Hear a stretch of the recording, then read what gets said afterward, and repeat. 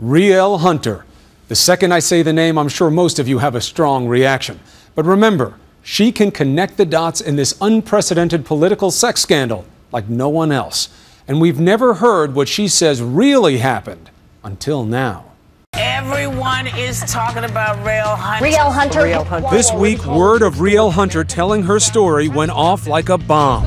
Explosive tell-all. Rielle calls Elizabeth Edwards crazy, venomous, and a witch on wheels. Hunter, the other woman at the center of the biggest political sex scandal of a generation. The story's false. It's completely untrue. It's ridiculous. The woman who had John Edwards' love child, seen as flaunting the affair that destroyed the one-time Democratic darling, his chance to be president of the United States, and his marriage. When you were running for president, you flat out denied having a relationship with Rielle Hunter. Were you telling the truth then? Yes. The latest round in what has been a 6-year onslaught of ugliness. Rielle Hunter is writing a book. It's called 50 Shades of Sleaze. Perhaps the most reviled woman in America. And now, Rielle Hunter is coming out of the shadows because, she says, we have it all wrong. The assumptions are dark. Rielle Hunter as in manhunter, destroyer of marriage, destroyer of John Edwards. First and foremost, I'm a mom. Rielle Hunter is a mom. And I'm also a woman who fell in love with a married man. I'm not the first woman who has done that, and I'm not going to be the last, but that's what happened. Do you regret falling in love with a married man? I don't regret falling in love, and I don't regret loving him, nor do I regret our daughter. Hunter titles her book What Really Happened and says it is the good, the bad, and the ugly. You make admissions in this. I've made mistakes. I have regrets. Do you? Oh, I do, yes. I'm definitely sorry for some of the actions that I took. I have felt very disappointed and sad about how it was handled. Her memoir begins with her past, about her decade-long nosedive into cocaine as a party girl in the 80s.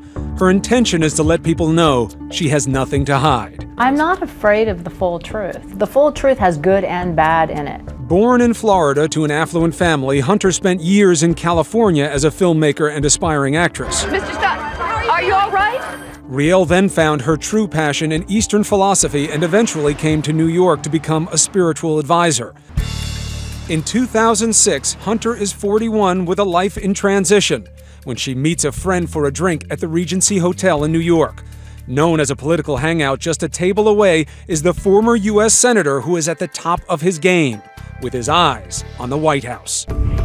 John Edwards, the son of a mill worker turned hotshot trial attorney, catapulted to the national stage when he ran for president in 2004 and eventually became John Kerry's vice presidential running mate. My rock, my love, and your next vice president, John Edwards. And a key to his appeal is his wife of 30 years, Elizabeth Edwards. But on this night in February 2006, a chance encounter will forever change the fate of this rising star. So he rounded the street corner, and it came out of my mouth, "You're so hot." The way the story goes is that Hunter sought out and seduced John Edwards at the Regency Hotel in New York. She laughs at that suggestion. Did you go there looking for John Edwards? No. Were you stalking John Edwards? No. I thought that I could help him. I could see that the man that I met that was in front of me was not the man that was being projected on TV. For better or worse? Much better in person. And so I thought that I could help him merge the two. But John Edwards has a very different merger in mind. He invites you to his hotel room. Usually a situation that you avoid when it's a married man. Fair point? Yes. Why did you go? I went there because I believed that I could help him. Help him with what? Well, I mean, like, what a joke. No, like, from the outside world looking in, like, boy, did you sure help him. But in that moment, Rielle Hunter says she isn't sitting across from a presidential hopeful. He's just a guy she calls Johnny. And he eventually persuaded me to come sit with him on the bed. What would follow is what Rielle calls one of the best nights of her life. Still, she thought it was a one-night stand. The chances are high I'd be left with memories. That was it. Oh well, whatever. It was a great night, and move on. But John Edwards decides to risk it all.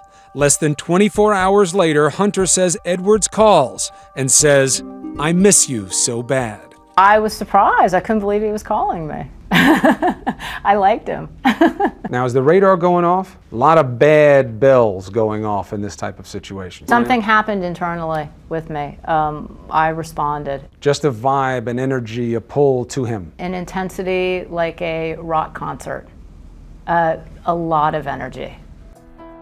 But these aren't giddy teenagers, they are adults, one preparing to run for leader of the free world. Hunter says Edwards makes it clear he has a new ambition, her. How did he express that to you in a way that you believed? We could not get enough of each other on the telephone. We would spend, if we were not together, we would be talking on the phone about 4 hours every night. We couldn't hang up. Any doubts she feels about being with a married man vanish when John Edwards tells her his storybook romance with Elizabeth is a sham. Their marriage was ruined before I got there. Years before I got there. He tells you something about his personal life that makes it very clear that he's available. He has other relationships. He tells you there have been other women in his life. Yes, I was not the first. Hunter says Edwards tells her he has 3 different mistresses in 3 different cities and that they would call him on a secret cell phone. Information like this would send most women in the opposite direction, but not Rielle. Why did I fall in love with John Edwards? There is something that happens between us that is indescribable, and it is a mystery. Where was the run away now instinct in you? Where was that? I think that the only way that I can answer that is I stayed in for love. Love. Madly in love. Which overrode reason? Always. Love always overrides your mind. Like, why couldn't I walk away? Like, ask myself many times. Like, just walk away.